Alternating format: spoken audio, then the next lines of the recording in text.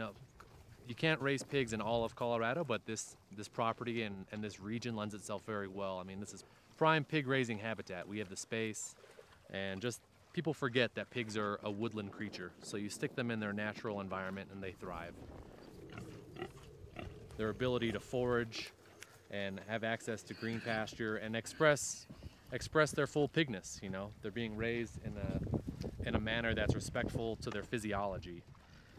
So being here in this ecosystem, here in Black Forest, not only is it the perfect habitat for them, but we can use them as a tool to kind of heal and give positive stimulation to that forest.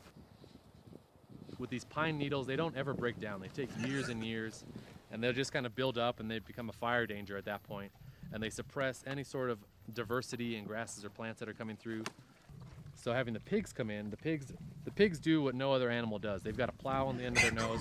So these pigs with that plow and controlling their time in certain areas, going in and churning those pine needles back into the soil, starting that breakdown process, feeding those soil microbes.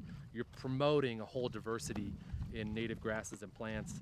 And so we'll have them in an area for a short time, they'll do their work and we'll bump them over.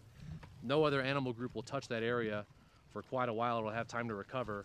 And when you see it come back, it's just this explosion of regrowth. The forest is saying, thank you so much for that. Thank you, piggies. That's fantastic.